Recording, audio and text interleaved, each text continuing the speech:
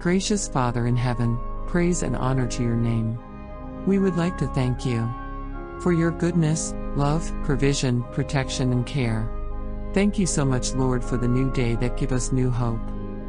We will ask your Holy Spirit, Father God, to be with us, to guide us, and help us understand your word as we open our devotion this morning. Help us to digest thy message, O Lord, and help us to continue to grow in faith. We ask your forgiving mercy, O God, and help us to be worthy to be called your children. This we ask in the most precious name of Jesus Christ, our Lord and Savior. Amen.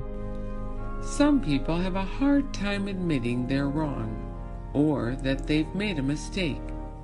Instead of owning up to their fault, they immediately go into defensive mode and try to justify their actions. But making excuses for your own blunders doesn't change what you did, nor does it make you look good in the eyes of others. Most of the time, people see right through your attempts to make yourself appear blameless, and you really haven't fooled anyone but yourself. More importantly, you can't fool God. Self-preservation is a natural human response, but it can be a deceptive one. It's easier to see the faults in others than it is to see your own sin. But just look in the mirror and take a good look at what is wrong in your own life. You'll have a full-time job keeping yourself on the right path.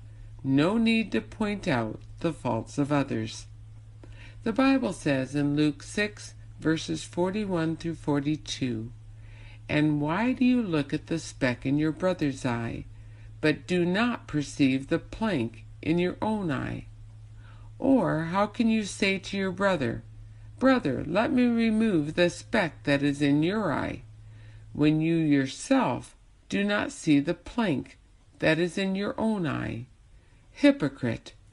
First, remove the plank from your own eye, and then you will see clearly to remove the speck that is in your brother's eye." No one is perfect. Everyone is a sinner. So instead of focusing on everyone else's problems, work on yours. Ask God to help you see the sin in your own life more than you see the faults of others. And don't forget to ask Him for an extra measure of